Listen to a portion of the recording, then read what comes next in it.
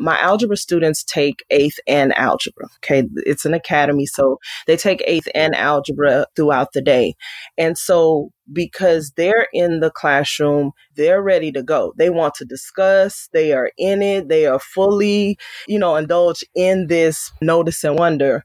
And I get more collaboration throughout the entire time with the second group. It's just the first group. I don't think they are totally bought into the beginning. That there is Math Moment Maker Academy member Takiesha Martinez from San Antonio, Texas. Takiesha talks with us about how to decide which resources are best for her students, how to create an inclusive learning environment, how to increase mathematical discourse and collaboration, and finally, how to plan with intentionality so that you can get the most out of your resources. What you're about to hear is another Math Mentoring Moment episode where we speak with a math moment maker like you who is working on a problem of practice, and together we brainstorm a plan for overcoming these challenges. John, are you ready to get into another Math Mentoring Moment episode? Oh yeah, here we go.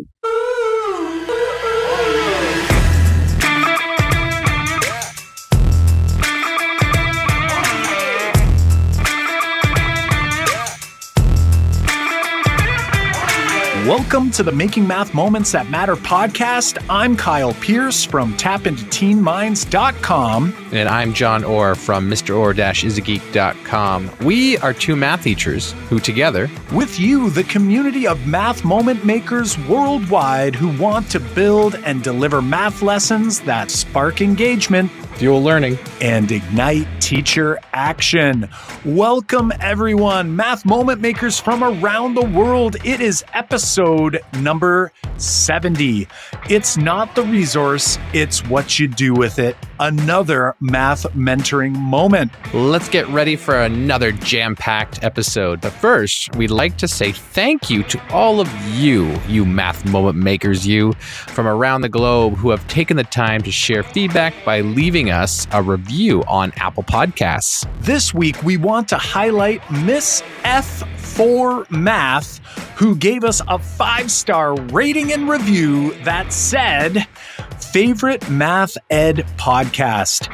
These gentlemen are fun to listen to and bring to life real, genuine concerns in mathematics education. They provide a platform to learn and apply best teaching strategies to reach all learners. This is the best math ed podcast out there. Wow. Thank you for that. We can't thank Mrs. F4 Math enough for taking the time out of her day to not only listen, but to help increase the number of ratings. We're closing in at over 200 from around the globe and closing in at 75 written reviews. So thank you to all of you out there. It is an awesome thing to see these, and it helps get that podcast into new listeners' ears. Yes, you're right, John. It definitely fills our heart with math joy when you go and take a moment to leave us an honest rating and review on Apple Podcasts. We most certainly appreciate it. All right. Now, let's jump to our conversation with Takiesha. Hey there, Takiesha. Thank you for joining us here on the Making Math Moments That Matter podcast. It's so awesome to have a chance to chat with a fellow math moment maker from the Academy. How are you doing tonight? I've had a long day, but I'm doing great this evening. Right. Just before we hit record, we were talking about Takiesha's day with standardized testing and how sometimes that's a drain. Takiesha, could you do us a favor and tell us and our listeners a little bit about yourself? Where are you coming to us from? What grades are you teaching, or what's your teaching role currently? So currently I'm in San Antonio, Texas, and I teach at an academy. So we go from pre-kinder all the way to 8th grade, and I teach the 7th, 8th, and algebra classes on the campus. I have been teaching for 20 years, starting off in elementary, moving my way to middle school. Then I did a little bit of curriculum work, went back into the classroom, came back out of the classroom for curriculum work, probably about 2 more times. And then I decided I wanted to be this principal and get my principal certification. And so I went back into the classroom to do my practicum work.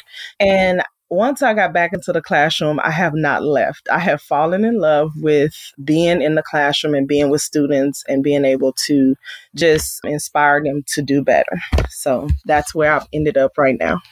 That is awesome. And you know what? The fact that you've come out of the classroom and then back in so many times and then still clinging onto the classroom, that is so awesome. It makes my heart happy. I'm currently out of the classroom and I definitely want to get back in. And just like you're thinking with admin, maybe administration is still something maybe you want to explore a little later, but I'm glad to hear that you're enjoying the learning inside the classroom with your, I'm going to call them kiddies, but you know, the middle school kids aren't so kiddies anymore. So that's awesome to hear. They don't want to be called kiddies. Yeah. We want to dive right into asking you one of our questions that we ask all of our guests, and it's about your math moment. When you think back to your own experience in the classroom as a student learning math, when someone says math class, what is that math moment that pops into your mind? I have a few. One of them is I can remember in middle school that I was in a certain teacher's classroom and I failed 7th grade math. I will never forget that. And then I had a coach that I was transferred into her classroom. And I have loved math ever since I was in her classroom. It was at that moment I knew that I wanted to be a teacher. It was because of how she made math fun. We did lots of collaboration and just lots of different things that I loved. Even though she was up there doing the traditional things that I see myself doing now, it was still just fun that we got a chance to discuss and talk about certain things. So she just made math different for me. Like you were coached by her? Is that true? She was my volleyball coach at the time. So because she was my volleyball coach, I got transferred to her classroom and she was tough. She was very tough, but I learned so much in her classroom that year. Mm-hmm. You know, and we've heard this a lot and I've seen this experience a lot. And we've talked about it here on the podcast too, that the emotional attachment you have to people and the relationships we're building here, they go a long way. And sometimes us teachers forget about that part, that we're teaching kids and the kids will latch on to how you relate to them, not about math class or not about school. It's what's happening outside of the classroom or personally. And I think that's so important. And I think sometimes we forget that. And the other thing I think we've talked about here on the podcast before too is that idea of going into teaching based on somebody else. I always think that if a student told me they were going to go into teaching because of me, it's like one of two things. It's either they really like what I'm doing or they really hate it. And and they're trying to do the opposite of that, right? So it's so awesome that you saw this great role model for yourself to kind of model after and know that you could also get in there and make a difference. So that's awesome. Takiesha, we're going to talk this evening a little bit about things that you want to dive into with us, things that you're maybe struggling with that we can kind of hash out. But before we get there, do you mind sharing with us a recent success you've had in your role? Oh, so ever since I've been listening to your podcast, buying the books, reading the books, listening to audiobooks about all of the wonderful people you've had on your podcast, I've reached out to a lot of the teachers on my campus. So I've started to tell them about the academy and the different things that I'm experiencing. So a few of them are very interested in this new way of doing things. So that is a success that I've had with the staff.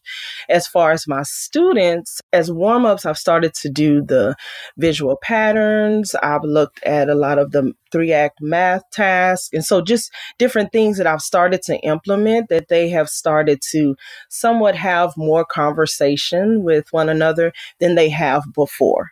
So I can see the change in the students a little bit as I gradually start using more and more of the stuff that I'm listening to and looking at from the podcast. It's kind of a two-tiered success there with sharing with your colleagues, getting them to think a little bit differently than maybe the way I know I never used to think about teaching the way I'm trying to teach now. And it's great to see that some others on your campus are starting to maybe think a little differently. And it all starts with that, right? That belief shift and starting to think that maybe things could look or sound a little differently. And then also, I think it's great that you are taking things and you're implementing them little bits at a time, because you know what? I've seen really, really bad things happen when you try to take too much and do it all at the same time. And one of the major issues with that is oftentimes if we change too much and things don't work out right, then we don't know what did it or what's working, or is it all good? Is it all bad?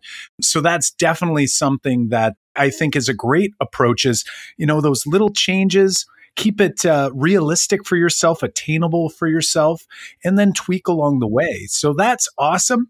At the same time, while you're having some of these successes, we always say with teachers that we're chatting with on the podcast, we all experience problems of practice. If we are reflecting on our practice, there's always something that we want to get a little better at or try a little differently or do some tweaking to. So I'm wondering, is there anything on your mind lately, any problems of practice that you're experiencing currently, or anything on your mind that we can dig into here as a team? So currently, I have a few things that I've been kind of worried about, I should say. One thing is I've looked at so many resources, is trying to figure out what is the best resource for what I am possibly teaching for the day, or trying to make that connection. So right now, I'm just trying a lot of different things to promote conversation and collaboration in the classroom. But I want to get to a point where I know that what I'm starting off with has a deeper connection all the way through the entire lesson that they're doing for the day. This is nice to hear. So you're thinking like there's lots out here, and which one is the best tool for the job? Is that kind of summarizing? Yes, that's definitely summarizing.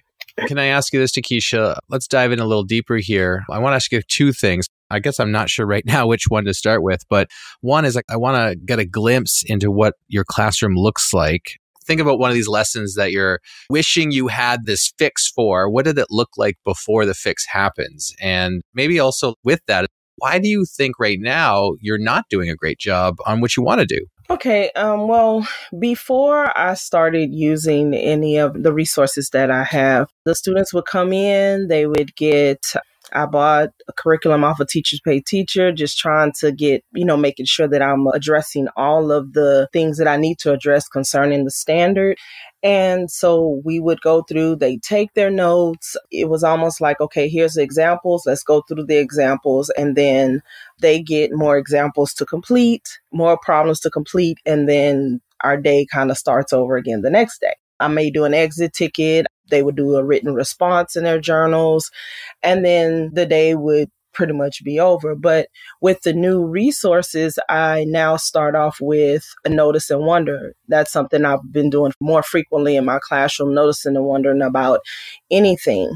And so I try to continue that throughout the lessons. I did a recent Desmos lesson on transformations, and just going through that particular lesson, I implemented. So what do you notice about what is occurring with the shape as it's moving across the axis, or if it's turning, whatever the transformation the shape was doing at the time. And so I've just been trying to keep the momentum going throughout the entire process of the learning for the day. Once they finish that, I give them time to collaborate with a partner on different parts of the Desmos lesson. And then what happens at the time when they have to collaborate during the lesson, they don't. They just they just do the assignment by themselves.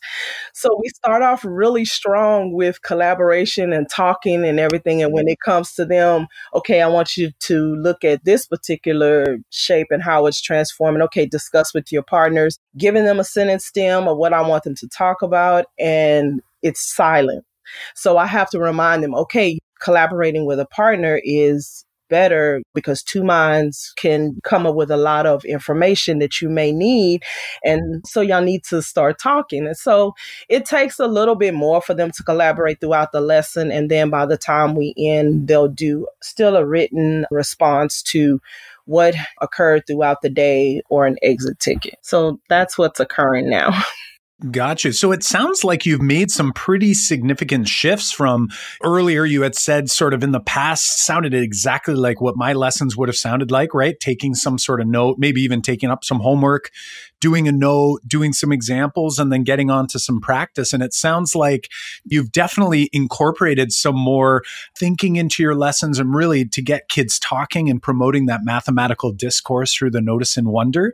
How are your students taking to when you do the notice and wonder? Like you were saying that the collaboration weans off over time. Like, does it start strong even with the notice and wonder? Like, are they buying into that? Or is there some pushback or maybe some students that are kind of like, okay, when are we going to get to the quote unquote real math? How is that working out for you so far?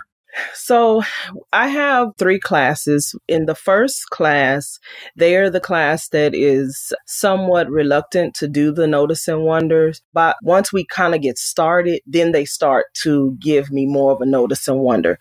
And in the second class, I have a combination. My algebra students take 8th and algebra. Okay. It's an academy. So they take 8th and algebra throughout the day. And so because they're in the classroom, they're ready to go. They want to discuss. They are in it. They are fully, indulged in this notice and wonder. And I get more collaboration throughout the entire time with the second group.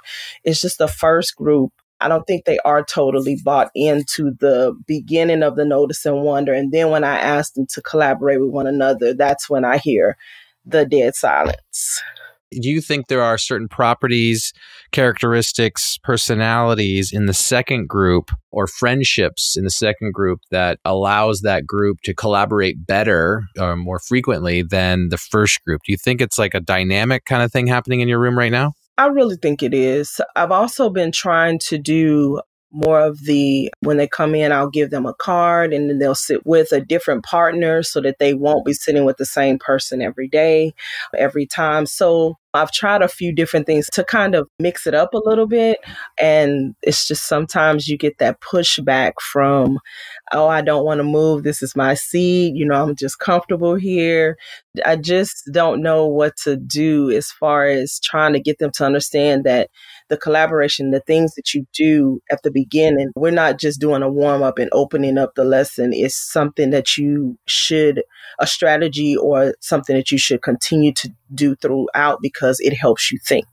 We chatted through email about this beforehand. You were trying these strategies mid-year or you hadn't started right at the beginning of the year. Is that true? That is true. Yes. I started mid-year. Right. And that's a little tougher than, say, starting right off the bat with kids walking in for the first day and they get a card and they sit at random spots every day. Because I think that alone for me, because I've definitely had classes exactly what you're describing where it's one class is easy for them to collaborate and discuss and have nice shared solutions. And another class is like, ooh, it's just not going to happen because when, so-and-so comes in, it's like, I'm not sitting with him because it was my ex-girlfriend and I don't want to go near him. And there's all of that, right? And it's like, oh, I just had an argument with that kid. And so there's a lot of baggage that comes in with students, as you know, and especially middle school and high school for sure. How do I deal with those students?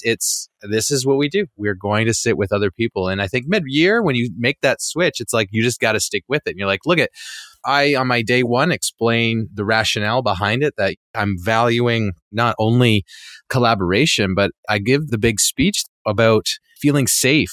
We all have to feel safe in this environment, and our brains go into fight or flight when we don't feel safe emotionally. Like our brains are the same brains we had when we think back to our original ancestors from, when the first Homo sapiens walked the earth, that our brains have not evolved since then. We're the same brain as then. So we had to go fight or flight back then. And it's like our brains do that same thing. They shut down when they feel threatened and they can't learn. And so I tell my students this fact that you can't learn when you are feeling threatened. So we need to feel comfortable with each other. And we're going to do that in a couple ways. One way we're going to do that is we're going to get to know each other more so than you sitting always with that person, because you'll never know who's across the room. And if you don't know who's across the room and how many brothers and sisters they had and what they ate for breakfast, or if you don't know them well, you cannot feel comfortable enough to share thinking out loud in front of those people because you feel like, hey, you never know what they're going to say about me. I don't know them. They don't know me. It's scary.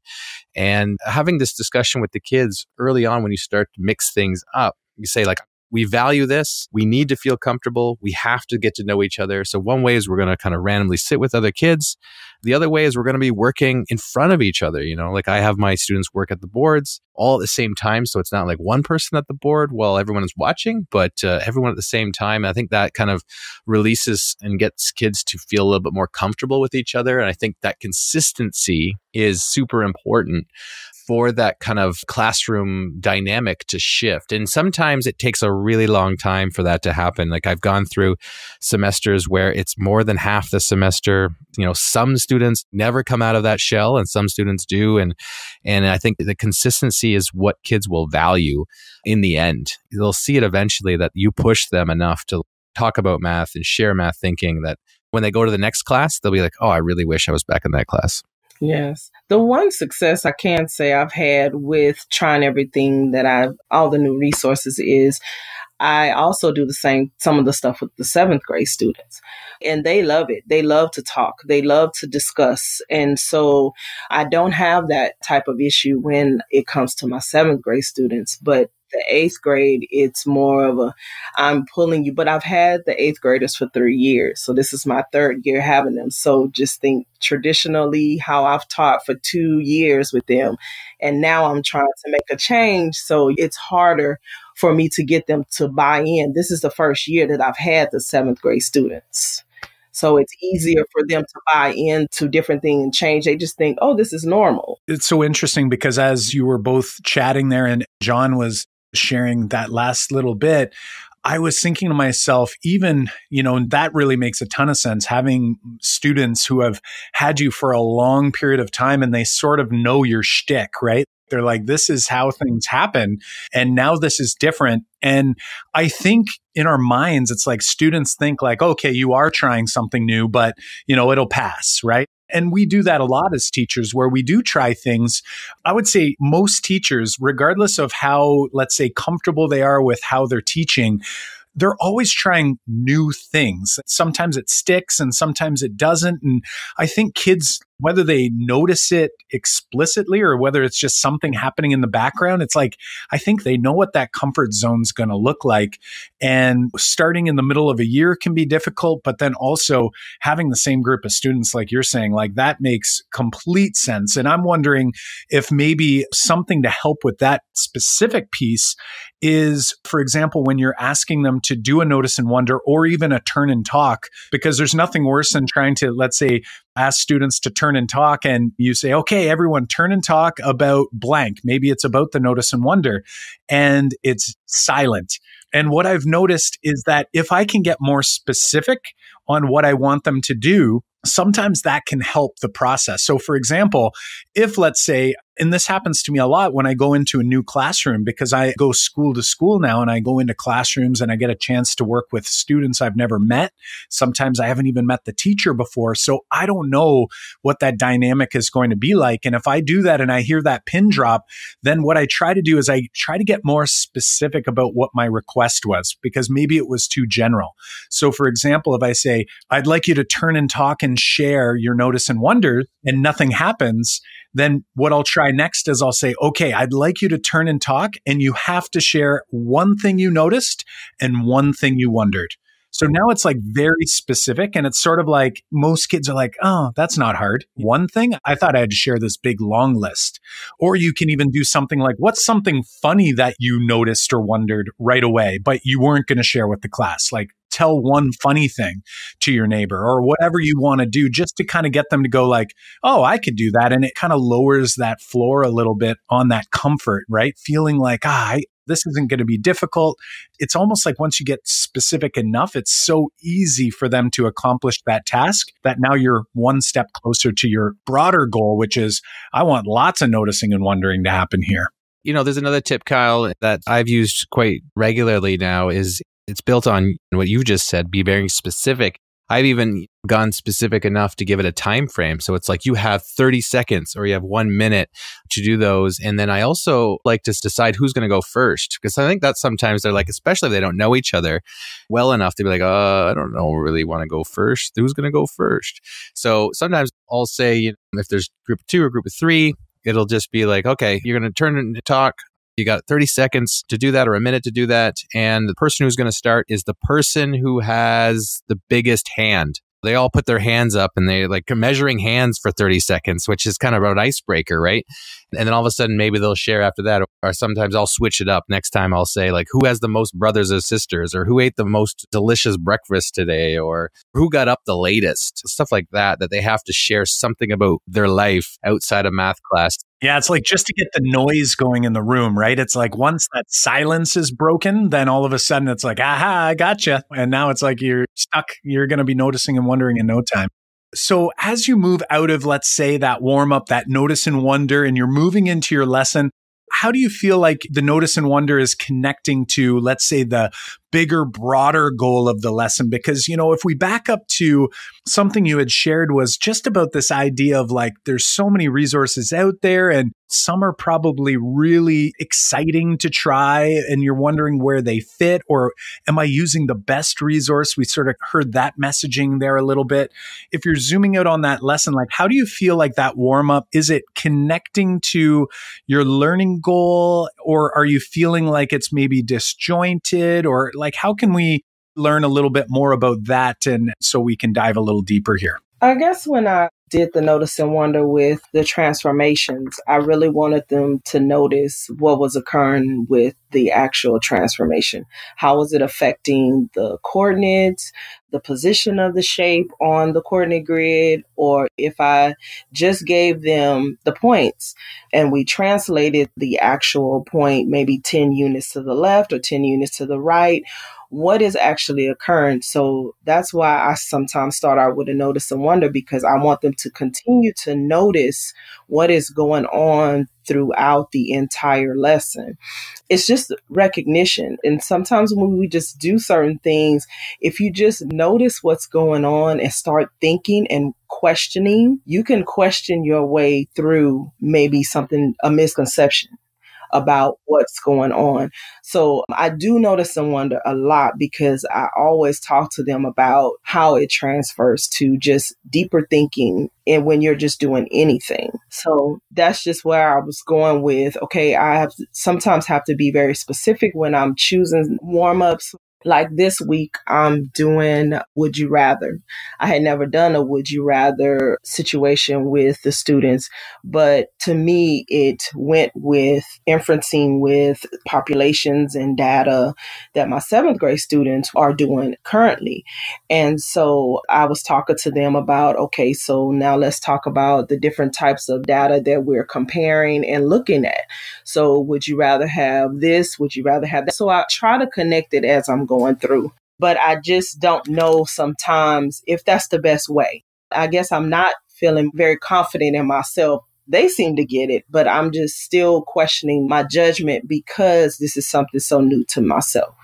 It sounds to me like you're really like, I love the idea of leading them through questioning. And I say leading, it's probably the wrong word for it, but guiding through the lesson through purposeful questioning, which is great. I'm wondering, do you find yourself asking questions where you're putting students in a scenario where they have to make some estimates or predictions along the way? Is that something that you would say is, comes out in this type of questioning? Like, for example, what do you think? Like sometimes for me, rather than doing something and saying, what do you notice? I wonder if sometimes even that questioning of being, okay, I'm going to do blank, and I want you to turn and talk to your neighbor. Like, what do you think is going to happen to blank, right? So if we're talking about a different transformation or a translation or whatever it is that you're doing, kind of getting them to kind of use in their minds like a bit of that spatial sense. Like, is that something along the lines of maybe some of the questioning you might use, or maybe this is something that you might be able to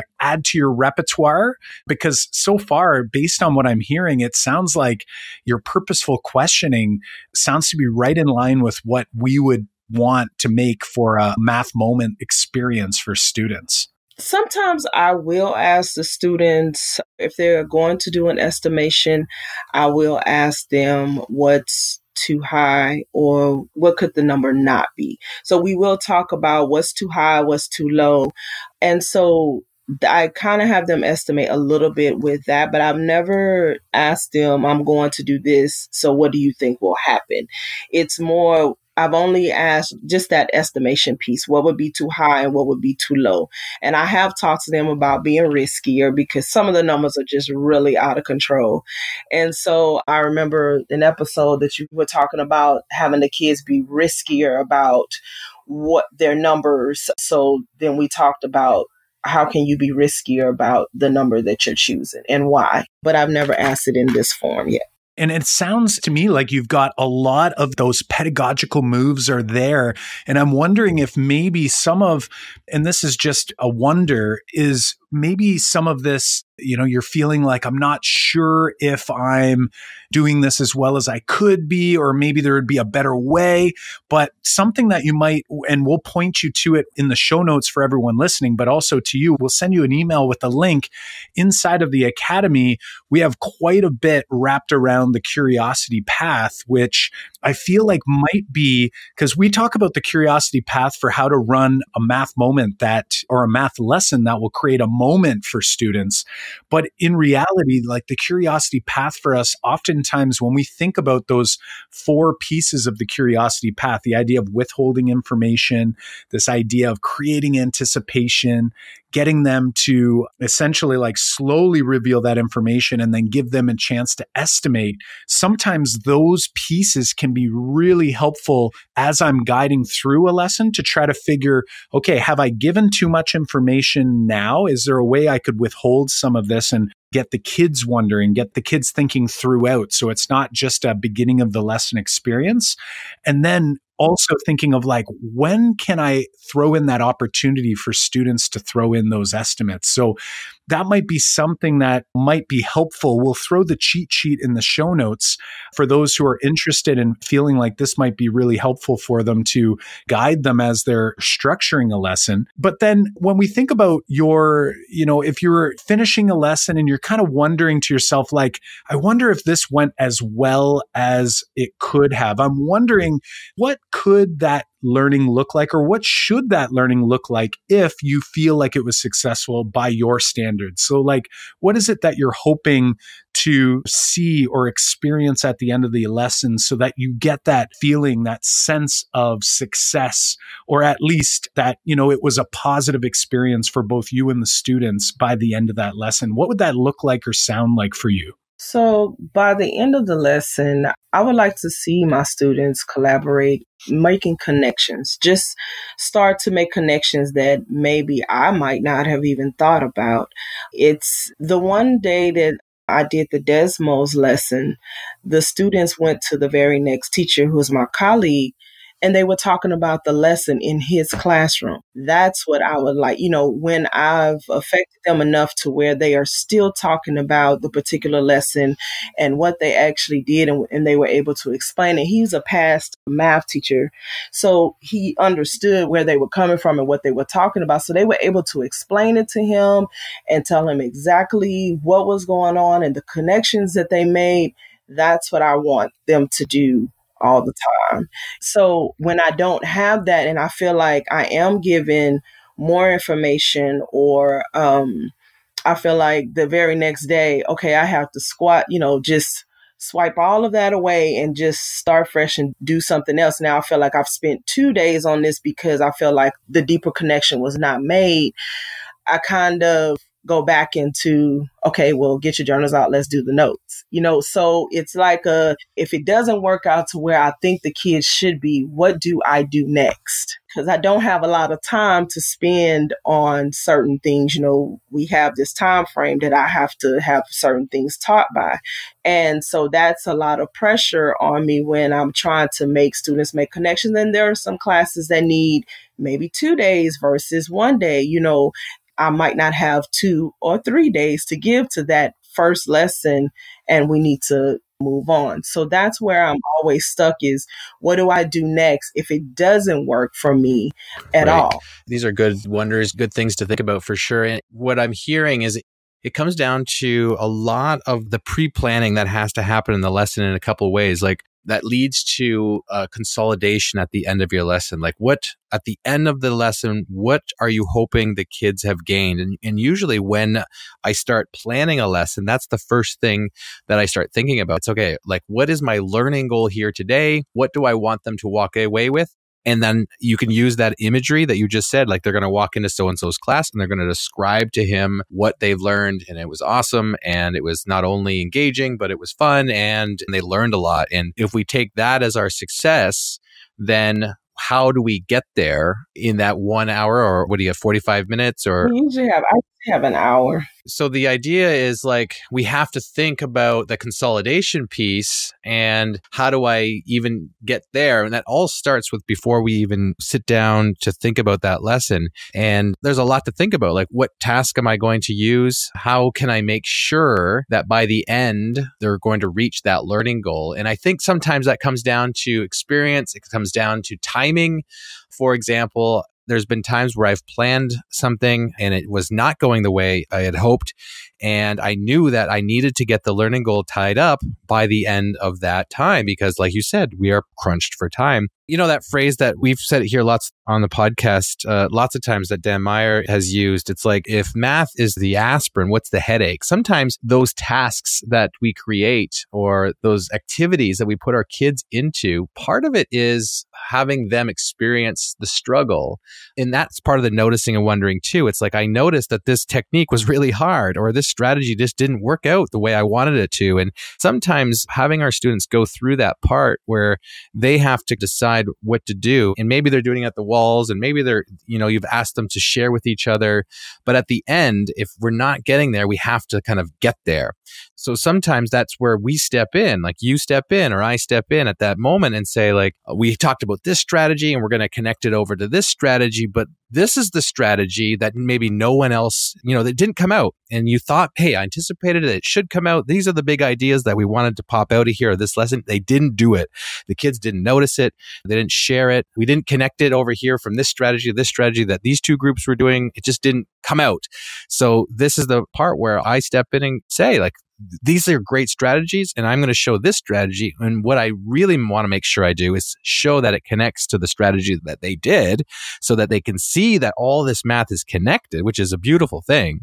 But I do get, say, that strategy or that learning goal out before they walk out that door and make sure that we've done a little bit of practice in there. So I try to structure that lesson from start to end, thinking about, yeah, I got to make sure the learning goal gets out. And you know what, again, if by the end of the lesson, if you've done your exit ticket or you still feel like, hey, they didn't get enough, that's where you decide, do I do the pivot? Pivot meaning like I don't proceed with what I was supposed to do the next day? Do I have to pivot back and revisit? And maybe that's putting them back into another struggle kind of scenario where they have to maybe practice a little bit. So I think it kind of comes down to a lot of planning up in front, but really planning out what you want the learning goal of that lesson to look like. So Kyle and I have said this before, it kind of doesn't matter a lot about which resource we're going to pick. It really matters about the learning goal and then how you use the resource to get to the end goal. And John, I just wanted to add on there, that was really well said. And something that I've seen happening a lot, and I'm not suggesting that's the case here, but it could be happening because I know it was happening for me,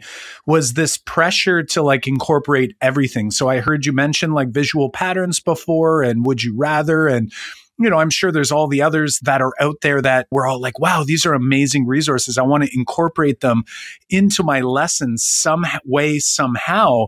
But in reality, what tends to happen, or what I've seen happen in many cases, is that it's like an add-on. So it's like, I'm going to do, let's say, a notice and wonder at the beginning of my lesson, but then that notice and wonder specifically didn't serve the purpose for today's learning goal.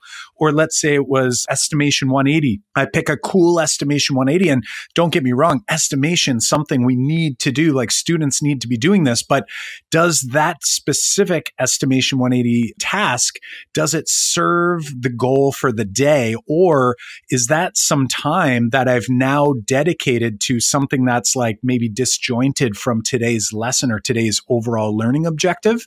When maybe what I could have done was, had I thought of what I would do for my warm up to incorporate it leading into that task that's going to make students bump into that new learning, like, can I do an estimate in that process versus it being like a separate idea? Like, I'm going to go estimate this over here, and then we're going to do this other thing to now get to today's learning goal. So for me, I know for a long time, I was like, I wanted to put all these different warm-up routines into my lesson, but then I realized I'm like, I could do what these warm-up routines are doing, but connect it to today's lesson, today's big idea, or today's learning goal. So that might be a way that you might be able to like sneak some more of that time so that you don't feel that pressure at the end of a lesson when you're going, oh gosh, I'm looking at the clock, I'm not where I wanted it to be. How am I going to connect this at the end and help students to see what's going on?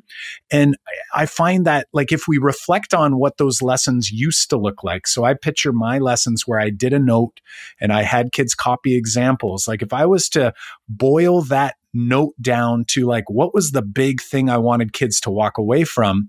And I think of how I can create that task, that experience, or find that task. But sometimes it just comes down to creating a scenario where students bump into that learning. And then at the end, I get to kind of take like, what's the most important part that I was giving those students in that more traditional note, that more traditional lecture style.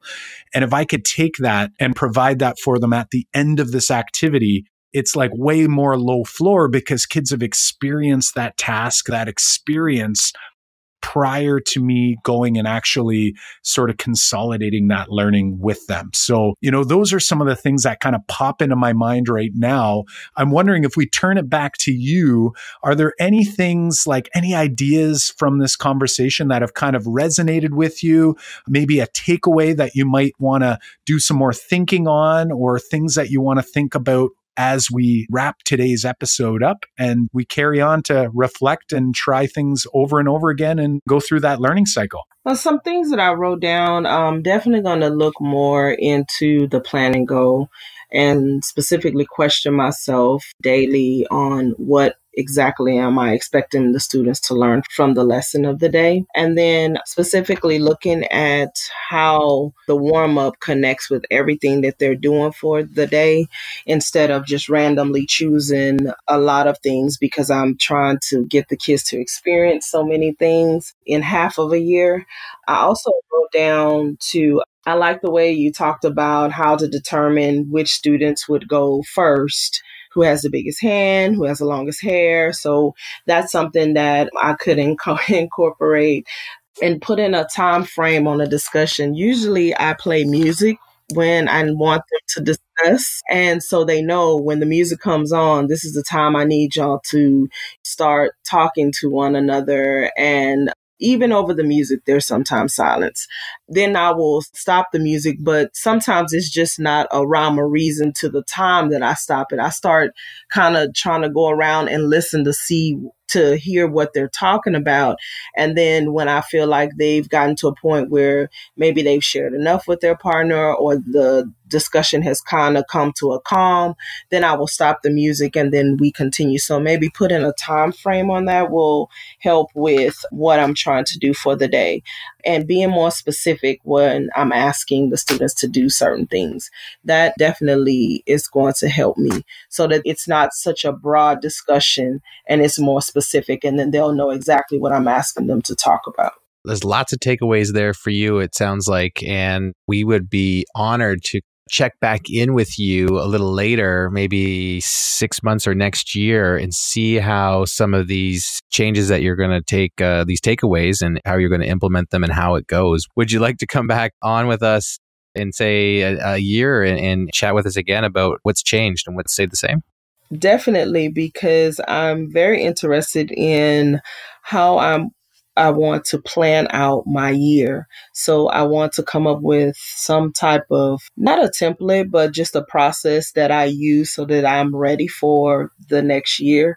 So I will definitely be interested in coming back and discussing how my year is going as I'm implementing some more items from the resources that I have. Awesome. Awesome. That is fantastic to hear. And as you are an Academy member, I'm going to urge you to take some of those notes that you've jotted down and add those to your progress log in the community area so that those, first of all, this episode won't go live for a few weeks' time. So give the other Academy members an opportunity to kind of see where you're at and where your head is at so that now we can get that whole Academy kind of behind some of this problem of practice. Because as we know, everybody is listening right now thinking, yeah, I have a lot of those same problems that I'm really trying to overcome. So it's always best if we can do that as a community, and the Math Moment Maker community inside the Academy is a great place to do that. So definitely we look forward to checking in with you there in between. And then hopefully we can bring you back on and we can chat about it on a future episode. So thanks so much for hanging out with us. We really appreciate it. I know all the listeners appreciate it. And we're hoping that you have an awesome night and enjoy the remainder of this school year. Thank you so much. This has definitely been an awesome experience. Thanks so much, Takiesha. Take care. Thank you. As always, both John and I learned so much from these Math Mentoring Moment episodes, but in order to ensure we hang on to this new learning so it doesn't wash away like footprints in the sand, we must reflect on what we've learned. Takiesha is going to go and reflect on her learning by updating her progress log inside the Make Math Moments Academy. How will you reflect on what you've learned here with us today? A great way to hold yourself accountable is to also write it down, and even better, share it with someone you know and trust. It's your partner, colleagues at work, or with a member of the Math Moment Maker community by commenting on the show notes page or tagging us at Make Math Moments on social media, or hit up the free private Facebook group Math Moment Makers K through 12. Are you interested in joining us for an upcoming Math Mentoring Moment episode where you can share a big math class struggle or problem of practice? Apply over at makemathmoments.com/mentor. That's makemathmoments.com/mentor. In order to ensure you don't miss out on new episodes as they come out each week, smash that subscribe button on your favorite podcast platform and leave us a quick rating and review. Show notes and links to resources from this episode can be found at makemathmoments.com/episode 70. Again, that's makemathmoments.com/episode 70. Well, until next time, I'm Kyle Pierce. And I'm John Orr. High fives for us.